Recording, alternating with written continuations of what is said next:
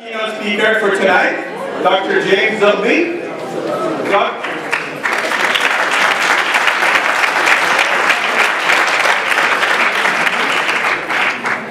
Dr. Zogby co-founded the Arab American Institute in 1985 and has since served as its president.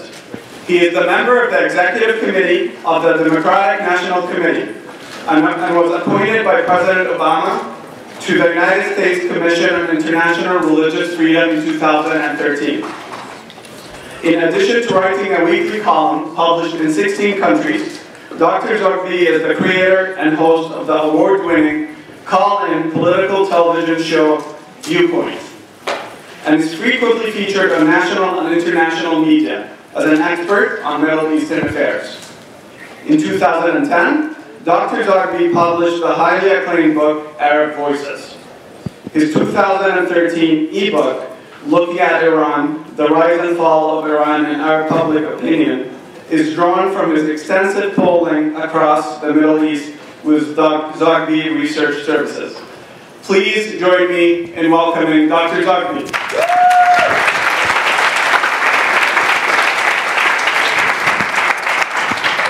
Thank you.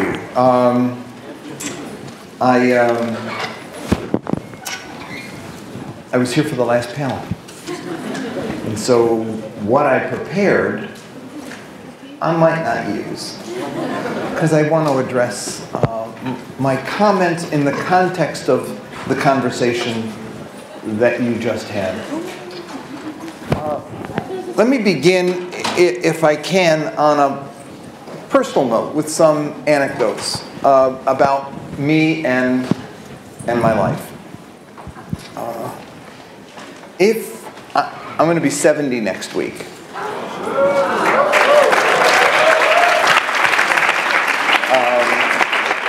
I call that obituary age. That's the age where when you look in the paper and you see the guy died at 70, you say, he had a good life. At 68 or 69, it's, oh, he was so young.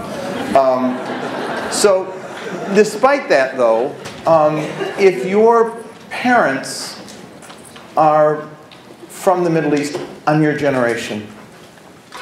If you are born in the Middle East and an immigrant here, think of me as your children. Because my experiences, as much as I heard that was different, it's my story too. It's my story too. My dad came in 1923. He was undocumented. The term of art is he was illegal. Syrians, what we were called at the time, had been excluded. We were part of the Asian Exclusion Act. Senator David Reed from Pennsylvania, who included us in that, called us Syrian trash in the Senate, and we were zeroed out in the census. My dad being an enterprising young Lebanese guy with his whole family here, and he was the one left behind, did what any enterprising guy would do. He got a job on a ship from Marseille, stowed away. When he got to New York, got off the boat, never looked back. He was in hiding for about 10 years. He would work with his brothers, and then he'd have to go into hiding when the federal agents would come around.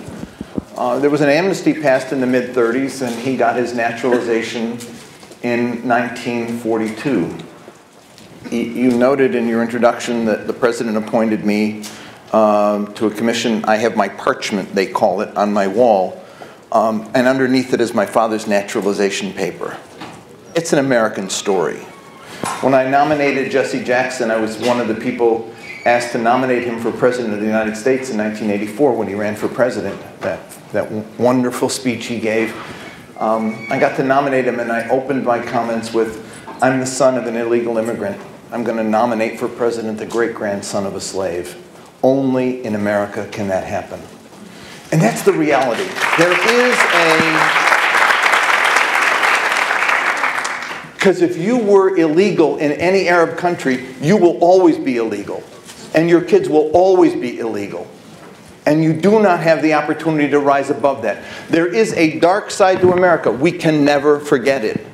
Because if we forget it, we become prone to being victims of that dark side. But there's also another side to America, and we must never forget that, because if we forget that, then we lose the promise and the possibility of overcoming that dark side and making advances, which we have made as a community and as an American people. These two, do you remember the cartoon strip Tweety Bird and Sylvester? Right? They had the good guy and the bad guy on each. America has both its dark side and its light side, speaking to it all the time. Our job, as Nadim and others said when they were talking, is to build that coalition of the light side to speak with us and for us. We found our footsteps in American politics in the Jackson campaign. It was our time had come.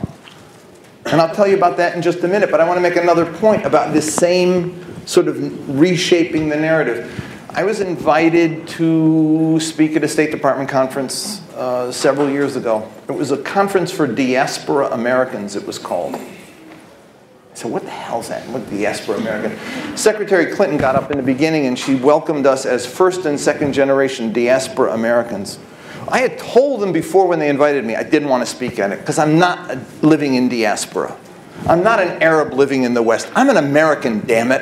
I fought hard to be an American. And I wanted to be recognized as a full citizen of this country. I'm not dhimmi in America. I'm a citizen. And I demand that. When we talk about recasting the narrative, that's what it is about.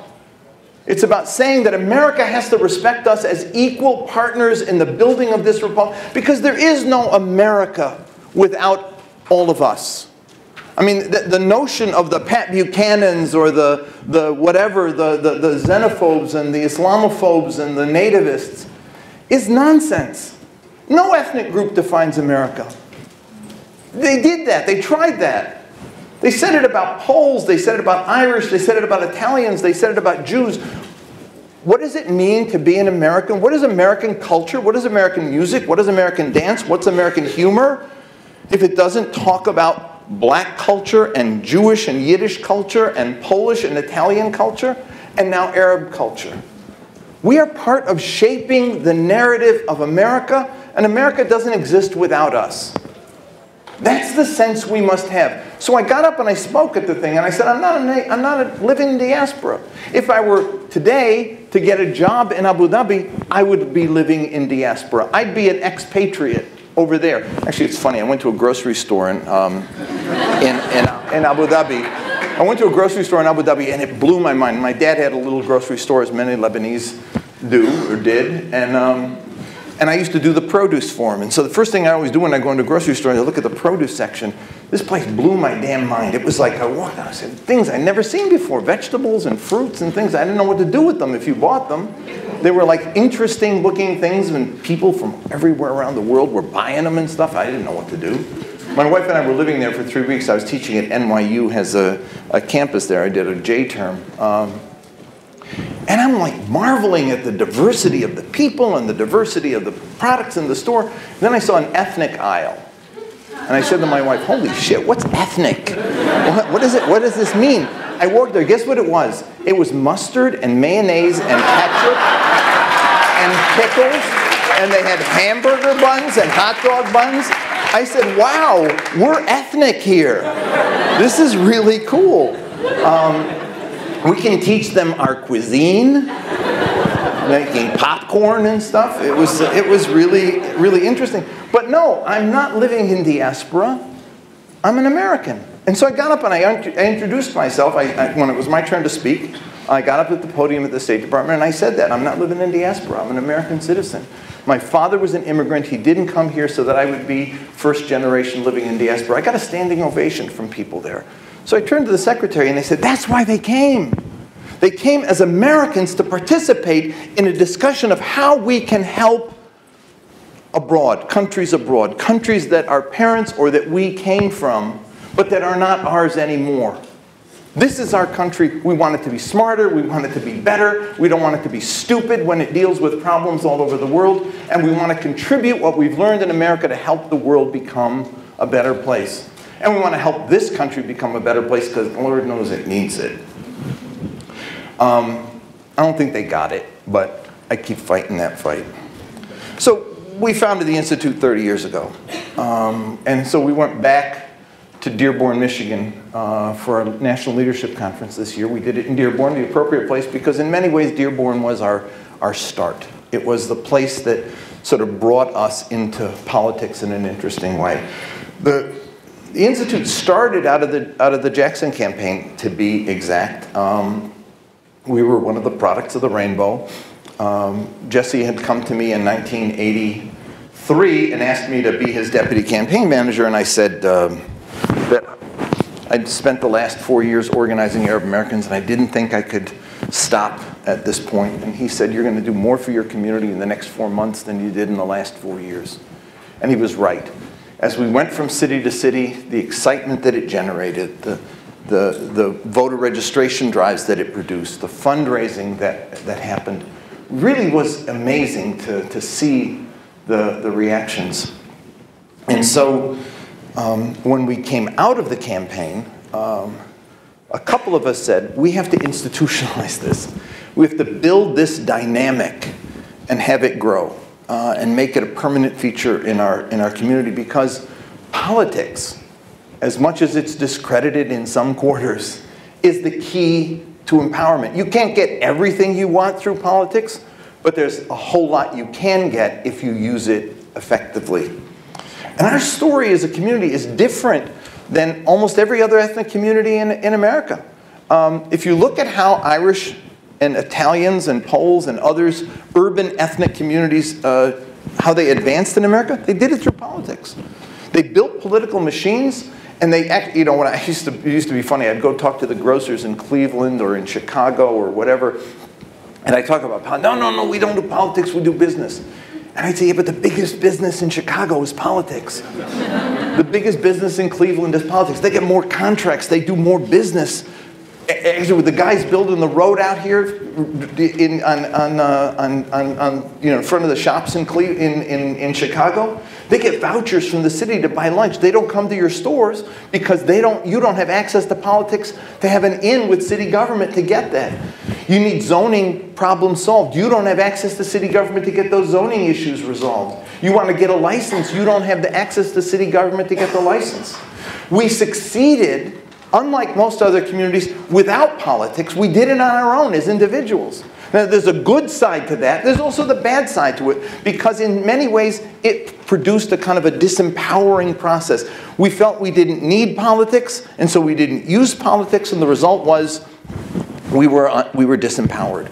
We got as far as we could get. We actually could go no further. We succeeded. We do this thing. If you look on our website, aaiusa.org, you'll see we have this Casey Kasem brochure. Casey came to me years ago and said, I hope you know Casey. I find as I get older, I talk about things. I was teaching a little while ago, I used a Seinfeld, because I think Seinfeld is life, actually. There's almost nothing that happens to me that I don't say. That reminds me of the episode when George did. And I found that students in the class said, who is he?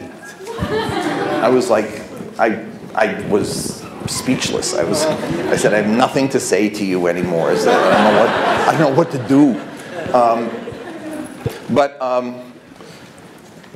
Where was I? Casey Kasem called me and he said, you know how I do America's Top 40? I want to do the top 40 Arab Americans. So we put together a brochure, and every year we edit it. The number's gotten much larger than 40, and it's really fun when people get. It's actually fun for others. After 9/11, it was the biggest seller we had. I mean, the National Education Association, the American Federation of Teachers, the Justice Department Community Relations Division, all of them asked for reprint rights. Millions of this thing were produced, and it just keeps growing and growing and growing. It's still the #1 thing visited on our website. It has all the famous Arab Americans. It was important for other people to see it, but it was important for us to see it, to know who the Arab American fashion designers are, or the Arab American business people, or the Arab American generals in the military, or the Arab American political leaders, etc. Where people didn't know that. And yet it's there. So Casey helped us put that together. And it created a sense of a different kind of empowerment, but all of them did it on their own. We were determined to do something to create a vehicle to empower the community as a whole. And so we put this together thinking that in 1985 we'd launched it and then we would be ready for the '88 presidential election. That was our goal. Focus on '88. April. We opened in March. In April, I got a call from Dearborn. There was an election in Dearborn. The guy running for mayor was running on the platform what to do about the Arab problem. And the Arab problem was Dearborn had 93,000 people, 18,500 of them were Arab. And he said, they're ruining our darn good way of life. They have their foreign language, their foreign ways, their kids aren't behaving, and blah, blah, blah, blah, blah. All the crap that gets said about immigrants all the time. We went to Dearborn. We got the voter rolls to see what we could do in the election. Guess what? We had 700 registered voters. I thought to myself, son of a bitch is smart. He's smart. He's got 18,000 people. Only 700 of them are registered to vote. Why not use them as a foil? Why not use them as a threat? They can't hurt them. They couldn't help them. So he put the rest of the community against the Arabs, and he won. Flash forward, 1996. We did voter registration drives, etc. I go to Dearborn for our leadership conference that year. That same guy was mayor. He gives me the mesbah of the city. He had made the mesbah of the city. He didn't give the key anymore. He had these things specially made in Lebanon. And he opens his thing with a couple of quotes from the Quran. He speaks about my dear brothers and sisters. With me at the event was Bob Nash, who was personnel director at the Clinton White House. African-American who'd been with Clinton from his first term as governor. Bob Nash leans over to me. I told him the story about this guy. He leans over to me and says, son of a bitch can count. And the point was that when you count, you count. When you add up, you count. You don't get discriminated against in Dearborn because you count. There are too many at this point.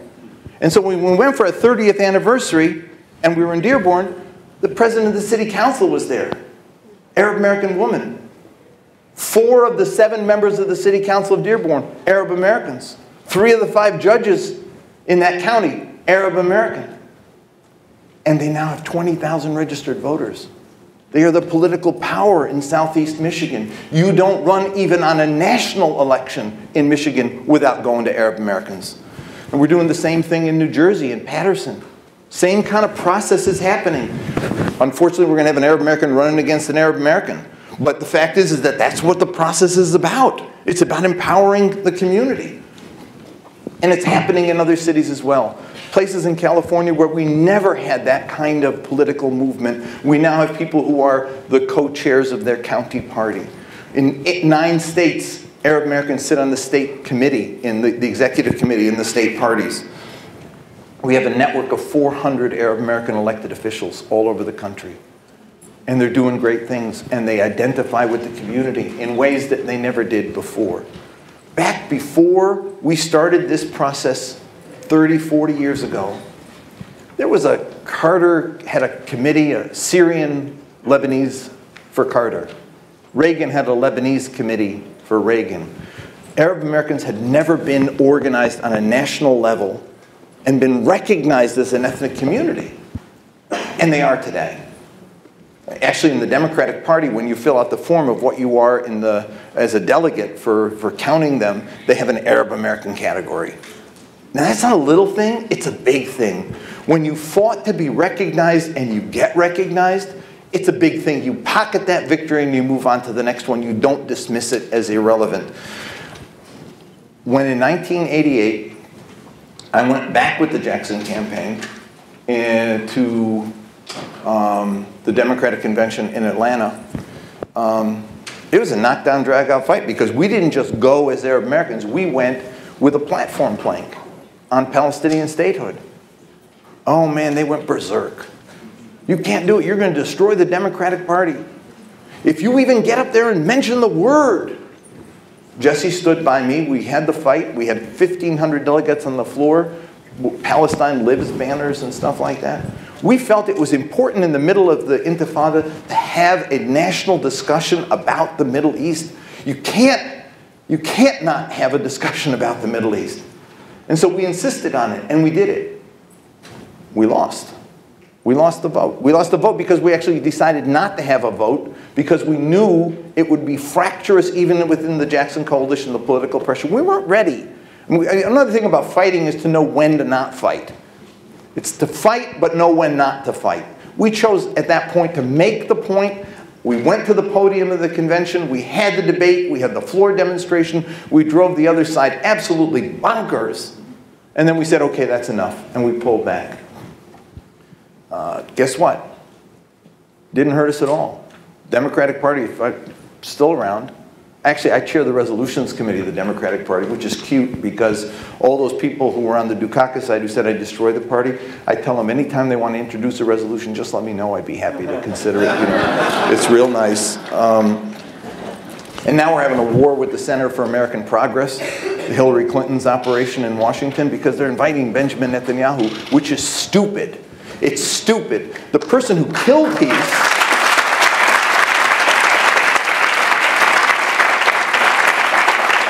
they're inviting him in order to let him brandish his credentials back in Israel that, you see, I'm still the master of America. I can manipulate both sides. It doesn't mean when you start to win that you give up your principles. You keep your principles. But you have to balance your principles with being relevant at the same time.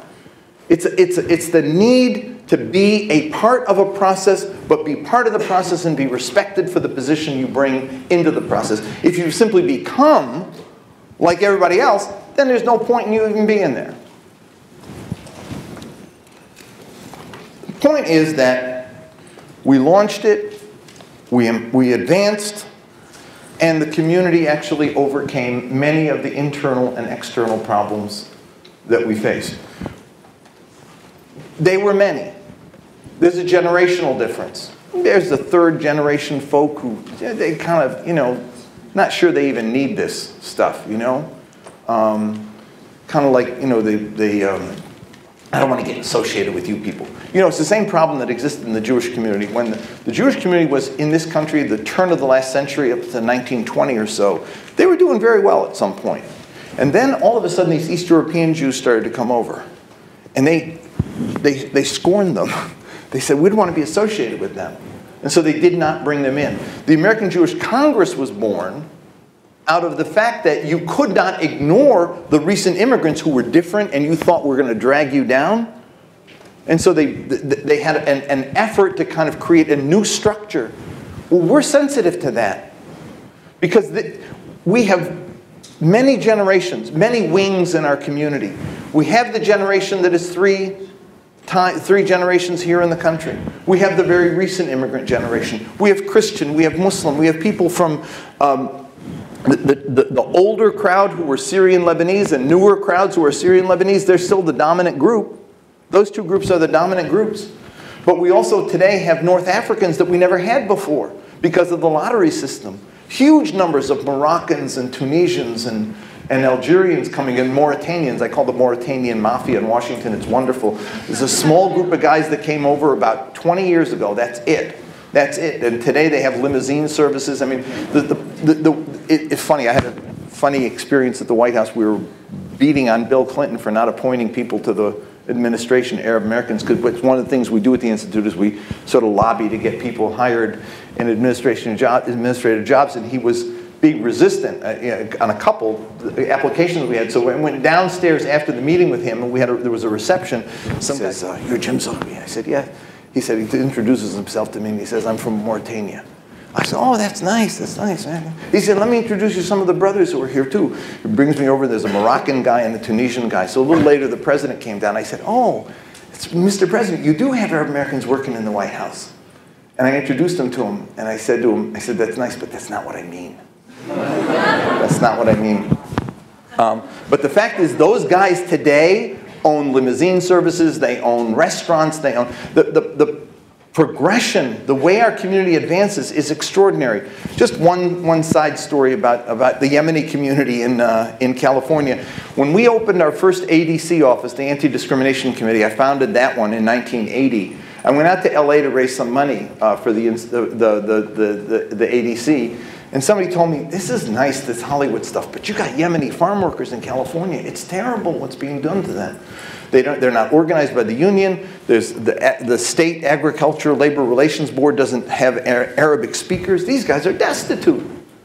Nobody's doing anything for them. So I went out with Alex Oda. You might remember the name. He was the guy who got murdered by the JDL. Alex and I flew out to Bakersfield, and sure enough, 7,000 Yemeni farm workers. Out of 33,000 Latino farm workers, 7,000 Yemeni. It was a huge number, huge number. And they were destitute. They didn't have anything. So we raised money, we opened an office. Unfortunately, we had to open 2 offices because the North Yemenis and the South Yemenis wouldn't go to the same office, but that's another story. Anyway, so we moved it, and they did really well. And then I left ADC in 85 and started the Institute. And in 1989, Jesse Jackson called me because Dolores Huerta, who was the head of the Farm Workers Union at the time, wanted to restart the grape boycott. And she thought it would be a great idea if they could get the Arab store owners in San Francisco to help by boycotting grapes. And so she called Jesse to see if he'd call me to do that. So I said, I'll make a deal. If she organizes the Yemeni farm workers, I'll do the grapes. Oh, it's a fair thing. So he called her up. And then he called me back a half hour later. He said, there are no more Yemeni farm workers. There's like 400 of them. They do the specialty stuff. They do the pruning of trees, and they do asparagus, just the sort of specialty stuff. I said, where'd they all go? So we went out and we asked some people around. They owned at that point about 2,800 small businesses in the state of California. They'd been in the field for 20 years. That was enough. They put nickels and dimes together and they opened small businesses. And now one of the thriving groups that we deal with out there is a Yemeni Young Professional Association. The trajectory of our community for every wave is exactly the same. They start doing what they have to do to survive, and within a generation their kids are going to college and they're moving forward. And that's what we need to build on, that expertise, that ability we have to advance economically. We have to advance not just economically and socially, but also politically. And to put that to work to become a political force for the community. For the community. We should not be having the problems that we're having today. But did you ever see the movie, The Inconvenient Truth, Al Gore's film about the climate change? Now, there are probably some Republicans here who think it's all a big myth and there's no science behind it. But if you just bear with me, in the film, there's an interesting point that Gore makes where he shows that, yeah, the temperatures go down one year and up another year, but if you look at it over a long period of time, it's going this way. So that, yes, there's ebbs and flows, but it's going that way. That's the story of our community. And most communities in America as well. Yes, there are periods where we have difficult. My life was threatened. I got firebombed the first time in 1980. They firebombed the Palestine Human Rights Campaign. 3 guys went to jail after 9/11 for threatening my life. We had tons of problems before 9/11. Actually, what happened with 9/11 was that for the first time they actually found and prosecuted people who hurt us. They didn't do that before. The fact is, in other words, that the problems are greater, but our capacity to deal with the problems are greater. If 9/11 had happened and we did not have the capacity that we have built, the allies that we have earned, the relationships that we have forged, we would have been buried after 9/11. Make no mistake about it, we never would have survived as a community. But I found myself 1 week after 9/11 standing in the middle of the Japanese-American War Memorial. If you've never been to it, you need to go to it. It's a little place in Washington off of the Congress, right off the side of the Congress. It's a little, very quiet garden that has the names of all the concentration camps where Japanese were brought. And the fear, if you recall, was that that might happen to us. That was the fear. But I went there that day because they invited me to be the keynote speaker then. And I stood there. 33 organizations co-sponsored it. Chair of the Democratic Party was there. 3 senators were there. 7 members of Congress were there. Heads of most of the Protestant churches and the Bishop of Washington was there. And all of these other organizations, the Japanese, the Chinese, all of the different organizations that I could think of were there. And as I started to speak, I said, that will not happen to us. It could not happen to us. Yeah, we're going to get a lot of crap. And yes, we're going to pay a big price. And yes, a lot of people are being hurt. But we have the ability to withstand it because unlike Japanese at the time of World War II, when no one defended them. We had, as great as the challenge was, we had earned the ability to respond to that challenge with allies who were going to defend us. And they did. And they did. And so the point I want to make to you is that we have these challenges, but we have an ability to deal with them. And even when, look, I mean, one of the big issues that we've always had to deal with is that when it comes to an Arab community, we have some issue concerns that are not very, I'm being euphemistic here, that are not very popular with some groups in America. A couple groups in America. And unlike many other ethnic groups, I mean, who have to deal with internal problems. You know, we always think we have all these internal problems. Oh, it's terrible. You know, we can't get this side agree with that side. Go to a Ukrainian meeting sometime. I mean, it's crazy. It's like one country, and they can't talk to each other. The Armenians have the same problem. I mean, I love it. I chair the Ethnic Council in Washington, and I love it when they come up to me and they say, we wish we were as organized as your community. One thing I've learned is that we're actually better than most people in our community think we are. We've actually done more than we recognize that we've done. People say to me all the time, well, yeah, you're just talking like the glass is half full instead of half empty. I say, no, I remember when we didn't have a glass. I remember when we didn't have a glass, and the fact is that we are today in a position that is envied by many other groups because of what we've been able to do. And we should never forget that. Never forget that. I don't just keep that thing on my wall with my dad just because it's going to make me feel good, but it tells me a story of perseverance and a story of advancement that is true not just for me, but it's true for countless numbers of people in our community all over the country. Donna Shalala, when I told the story of being my father being undocumented, she said, mine was too. And at the same event was former Congresswoman Mary Rose Okar, and she said, yeah, and my father was too. I mean, that is a story that is a common story for our people. We overcame adversity and we succeeded. The question is, can we do it collectively? That's the question. And that's the problem we face, not just because pro-Israel groups want to bury us, or because the religious right wants to bury us, or because the xenophobes want to bury us. It's also true because we have problems internally. But there is some things that make me feel hopeful. And that is that for many of us, and in particular for my generation, which is your kids' generation if you're somebody not born here, is that it doesn't matter. I had a Lebanese ambassador come to my office one time. It was kind of funny. He'd come to introduce himself, and he sat in my office and he said, how do you organize yourself?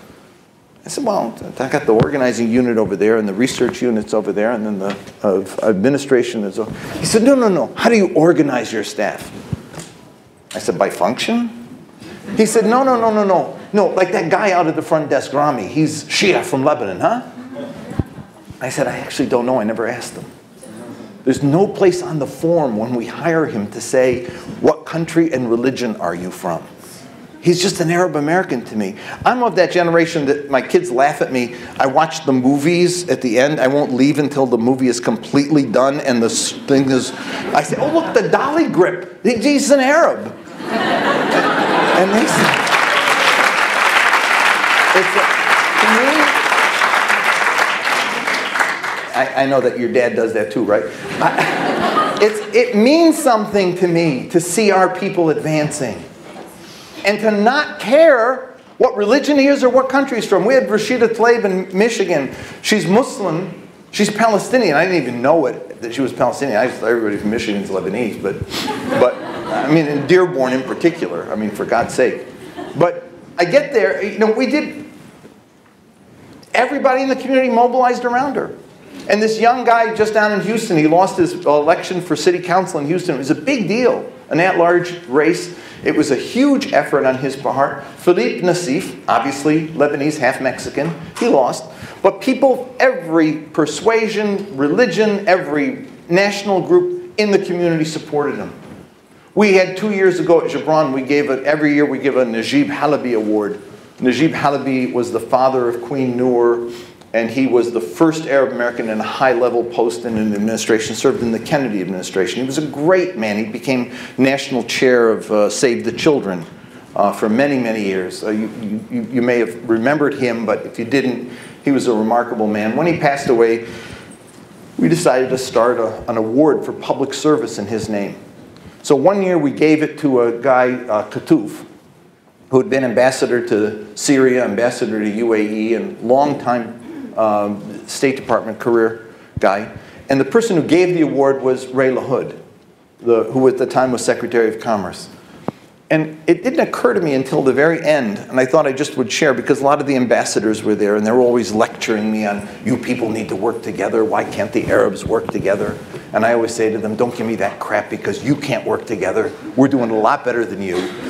And so I got up, and I said, guess what we did tonight?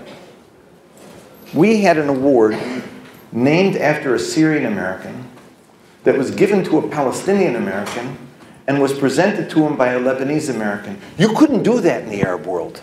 You wouldn't even think of doing that in the Arab world. And guess what? Most of you didn't even know, I bet, the background of these three men. It didn't matter to us. So these internal differences that we still face, and to some degree Arab Spring sort of exacerbated them. But I went through the civil war in Lebanon. I went through the post-Camp David era when people would say, we don't want the Egyptians coming to the event because they sold us out. Or during the Lebanese war when everybody was conscious of who was on what side.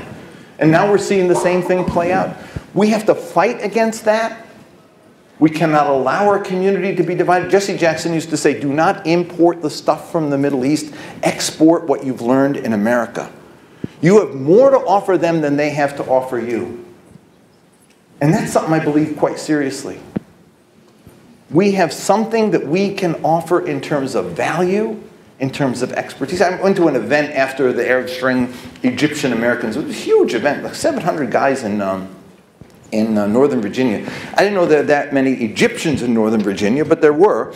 And they were there, and they were all talking about what they were going to do about Egypt after the revolution and whatever. It was really exciting, and I was so pleased to be there. And they asked me to be the speaker, and I got up to speak after hearing a number of these panels. And the problem with the damn panels was that they were all focused on voting in the election, in the Egyptian election. I got up afterwards, I said, they don't need your votes. They got 80 million people that are going to vote. And number two, whoever you vote for, you're not going to have to live with the consequences of that election. That's not your election, that's their election. What can you do for Egypt? You can invest and create jobs. Egypt needs more jobs than it needs votes. You can help be a force for change in Egypt by projecting what you've learned in America to Egypt. Egypt needs respect for human rights. It needs respect for civil rights. It needs respect for citizenship rights. That's what they need, and we can teach that. We're better teachers of that than some stupid NGO from Washington that goes to do it, because we go with an authenticity of being part of that people that have learned lessons that we can help project. Rather than import their stuff, we need to export to them.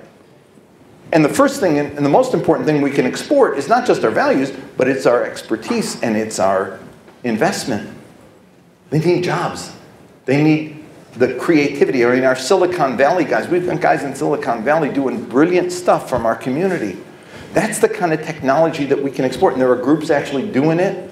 There's TechWadi, I mean, groups that are really doing some fascinating stuff. And they're the people that we need to shine a light on. And they can empower people in the Middle East in a way that nobody else can, because they can help create a new future for a new generation.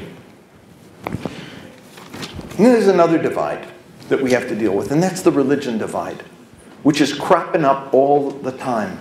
Look, I am a Maronite. Duh. I mean, well, a lot of people know that, but I'm not one of those Maronites. I'm here. And so when the President appointed me to the Commission on International Religion, I have a PhD in Islam. It's a weird combination. When the President appointed me, there were Muslim groups who said, that's not right, he's Christian. That is not what we do as a community. We do not do that to each other. We cannot divide ourselves on that basis, because that is also importing crap from the Middle East that we do not need.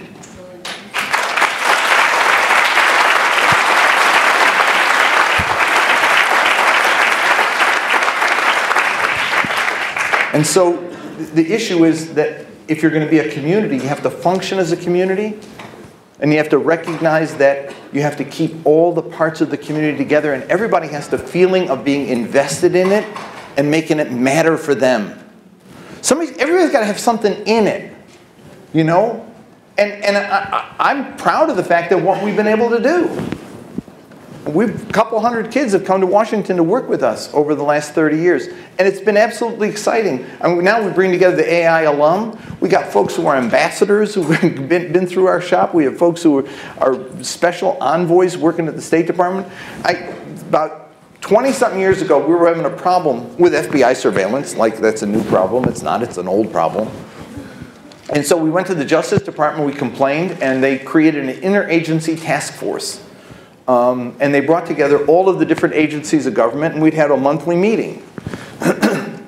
We solved some problems, and many problems we didn't solve, but we did solve some problems. We actually were able to resolve the issue of secret evidence back then. We were able to resolve the issue of airport profiling, subjective profiling, not the kind that happens now, but the kind where even before you got to the ticket counter, if you were a woman in a job, they stopped you and they emptied your suitcase out on the floor. They were humiliating people. And we got them to stop that. But that interagency task force died. And then it got restarted again after 9/11. And because there was actually one good guy over in the Justice Department who helped us get it going. And it continued. When the Obama administration came in, they started it up again. And I went to the first meeting. And it was striking to me as the people went around. There were 40 of them there from all the different agencies. And people were introducing, all the Arab American groups were there, and they were introducing themselves. You know, the ADC people were there, and the Muslim advocates were there, and the Muslim public affair, you know, and the US and Access from Michigan, and then the Arab American professionals, whatever. All these different groups were there. And then the agency groups started introducing themselves. Maybe half of them were people of Arab descent, working in the different agencies in government. So they asked me to speak first because I'd been the guy who'd been there from the beginning, and I said, you keep this up, we're not going to have meetings anymore. But we do, obviously. Yeah, it was a joke because we have to keep beating on them. But the fact is that young Arab Americans are finding their place. When I came to Washington in 1977 with the Palestine Human Rights Campaign, there were 4 Arab Americans working in politics in different organizations. 3 of us were in Arab American organizations, and 1 was working at the ACLU as a secretary. Amnesty International wouldn't hire an Arab American. And they wouldn't take on Arab American, they wouldn't take Palestine on. Only Amnesty London took Palestine on. They wouldn't do it here because it was too controversial for them. Today in Washington, half the staff of most of the human rights groups that deal with Middle East issues are people of Arab descent. The immigrant right groups are Arab American. ACLU has more Arab American lawyers on staff, I think, than many law firms do. And it goes on and on. The fact is that there is an empowerment of the community that has to be networked. And that's one of the things we try to do, is to bring them together so that they can share information and help advance issues. For example, right now we're dealing with a huge issue on the question of Syrian immigrants coming to America. Big xenophobic thing. We don't want them here. It's partly Islamophobic. It's partly they don't want anybody here. We had a conference out in Michigan on that. We spent a day on the refugee issue. And we found about 6 different young Arab American lawyers working in different agencies. They're coming together as a task force to put together a policy paper on how you can fix the immigration system on this particular issue. Because a lot of these things are administrative fixes. It can be done if a community is organized and empowered. And we have problems. I don't doubt those problems. But we also have the capacity to solve those problems. And that's something that we didn't have 30 years ago. I mean, the work in New York that Debbie was talking about, I mean, it's not new to have problems in New York. What's new is that we have organizations in New York that can deal with those problems. We have allies in New York who can work with us to deal with those problems. Whenever they do something bad to us, we can get 3 good days of press out of it, and it's pox on their house, not on ours. And that is progress, whether you know it or not. It is. Because in the past, when the crap happened to us, it happened silently and no one knew. And no one cared. No reporter covered the story because it wasn't interesting. But if a death threat comes to an Arab American now, it's a story. If the police do bad things to us, it's a story. That poor little kid down in Texas, that became a huge national story. That is progress for the entire community. And it's the result of the work of hundreds of thousands of people to advance and to grow. Look, one last issue, and they're telling me time's up. I'm sorry, once I start, I don't know. It's your fault, though. The panel was so interesting, I had to sort of get deviated from my written remarks. And that's the Middle East. It is, talk about challenges we face. We do have challenges in civil liberties. America isn't true to its own projected values. When we talk in Arab dialogue, Arab-American dialogues, and we talk with people over there, we talk about our values. They look at us and they say, bullshit. You know, what values? Abu Ghraib, Guantanamo? I mean, the fact is Arab Americans have the capacity to challenge our government and to tell them, if you want to be true to the value system you claim, then you better listen to us. We have to make America smarter. We have to make America better. We have to make America true to itself. And one of the places to start is on the Middle East, on the general Middle East issue. Look, Republicans, I mean, for God's sake, it's not that I'm a Democrat, but it's an embarrassment. My brother says America needs a third party, a Republican Party. I mean, this group of guys are off the deep end. They really are. And even the guys who are considered the sane ones are a little screw loose because they listen to the insane ones. But on the Democratic side, Rachel Maddow had a Democrat forum last night. I don't know if you watched it. It was 2 hours long. One question about the Middle East, and it was about whether there should be boots on the ground in Syria. That was it. Since the end of Vietnam, we have sent more money, sent more weapons, sent more troops, fought more wars, lost more lives, have more national interests at stake, have used more American political capital, and have been a bigger embarrassment in that region than anywhere else in the whole world, and yet we don't even talk about it. You have guys running for president, and I use the word guy as a cross-gender term, men and women running for president, who either are ignorant, are willed ignorant, or are ideologues, without any sense of what to do. And we cannot sit as Americans and let our country elect another person or go through another election process where people are promising to do nothing more than what we've been doing, because there are lives at stake. Not just lives in the Middle East, but our lives as well. And so we have a challenge as a community. Talk about changing the narrative. We have to change the narrative of making America smarter so that they don't put our damn lives at risk when they do stupid stuff, which they do a lot of. And just think, if any one of these goons gets elected, well, I mean, Hillary Clinton, like John McCain, will be sending troops everywhere. I'm a Democrat, but I'll say it.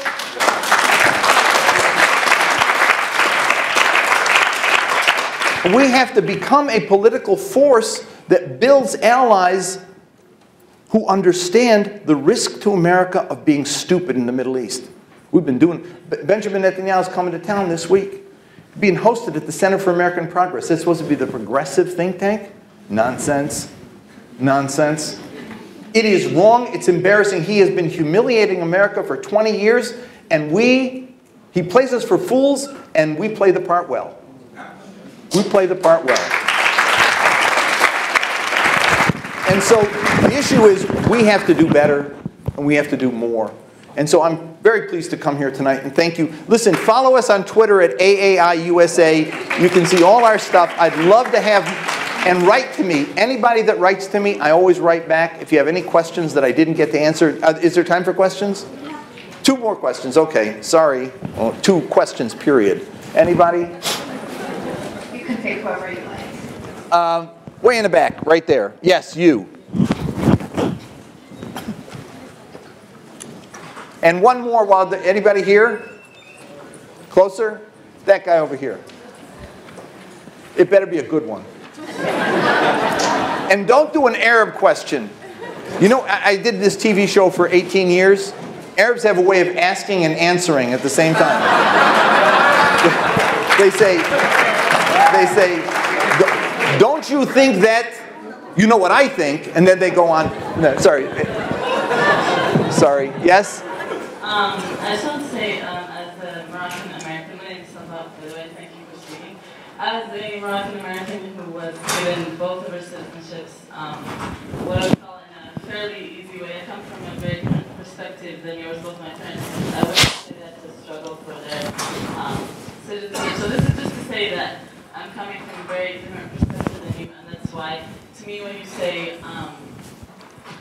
this question of exporting rather than importing, and we have more to offer them rather than they have to offer us.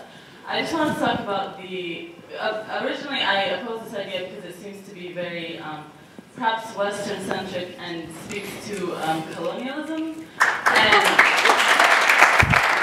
so I realize that what you're saying is a lot more complex than this, and you're not speaking about white people going back to the countries that perhaps they have imposed colonialist regimes on, but rather Arab Americans going back. So I feel like this is a very, very complex idea of Arab Americans going back to their country of origin, and I just feel like this is a much...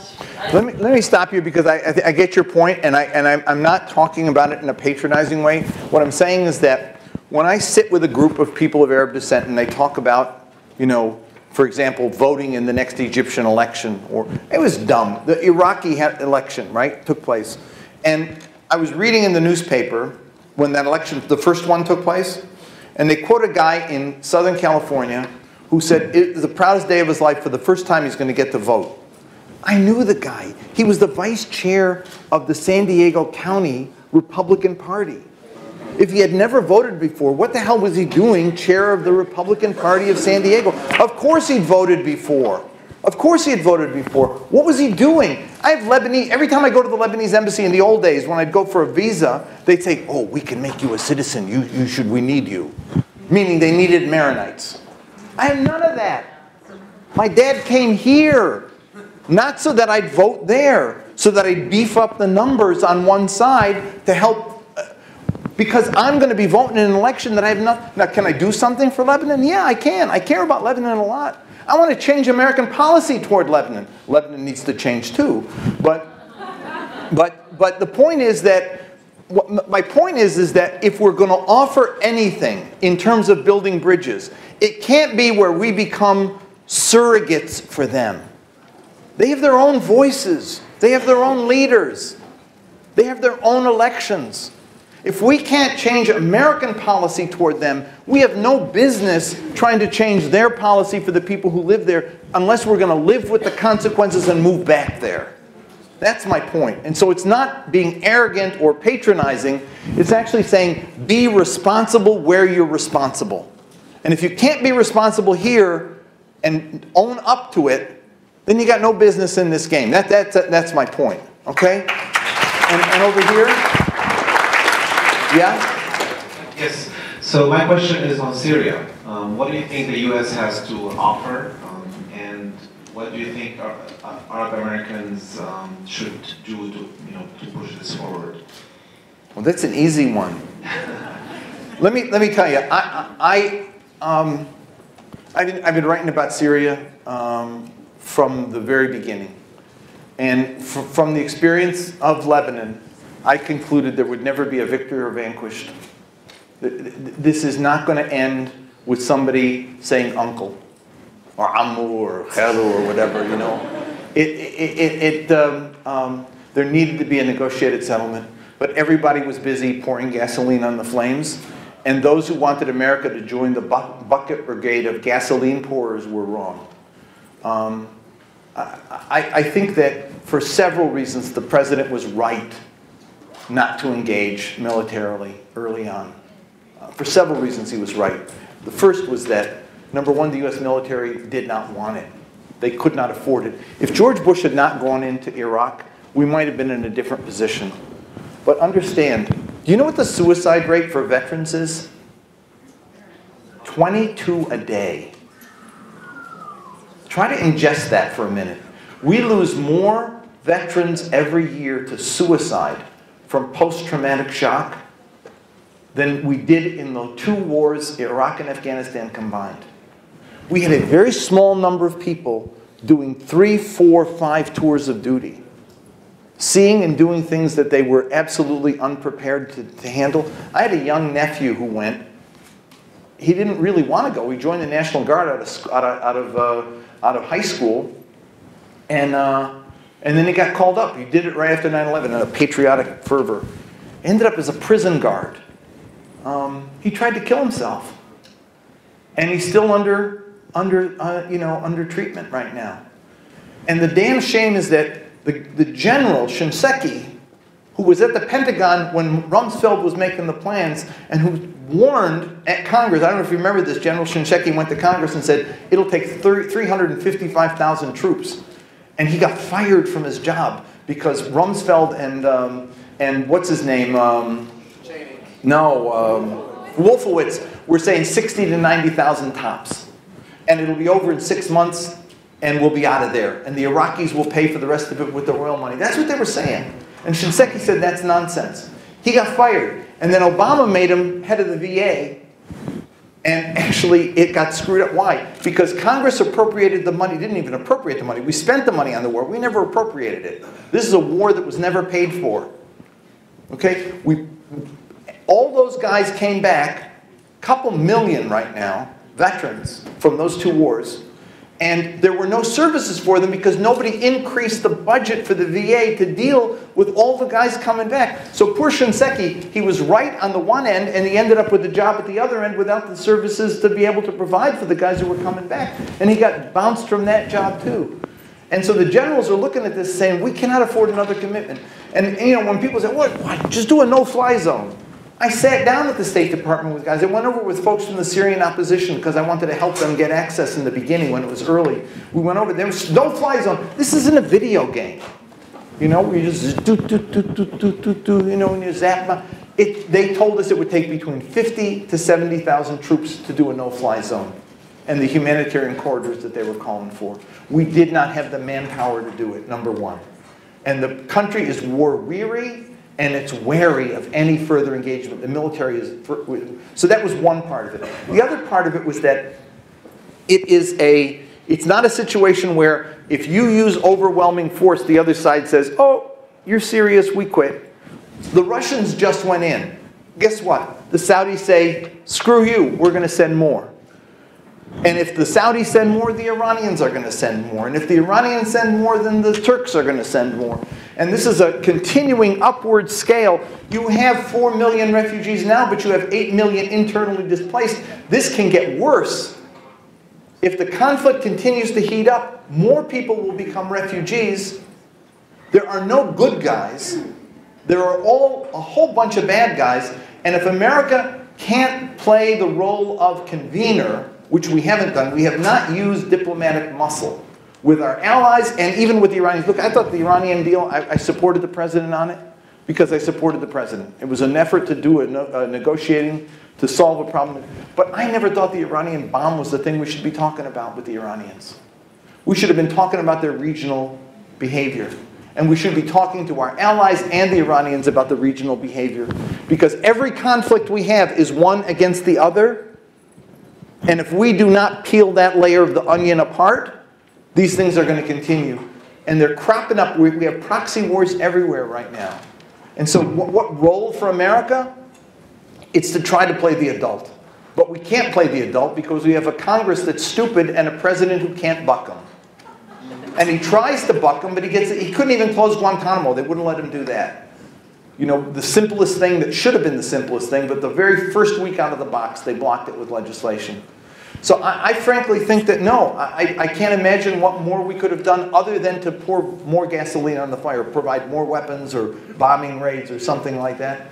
And it's going to backfire on whoever does it. At some point, people have to say, this madness must end, and it has to end in a negotiated solution that will not be perfect. We had that in Lebanon.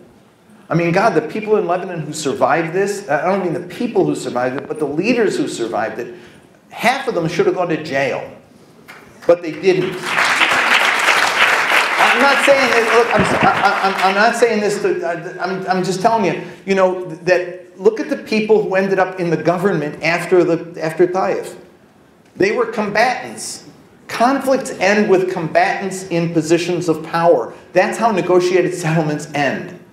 You don't end up dissolving and destroying all signs. Or the Assad regime has to deal with the fact that the opposition is real and is not going away, and the opposition has to deal with the fact that the Assad regime is going to be there. They have to find a way to neuter each other and come to some agreement that works.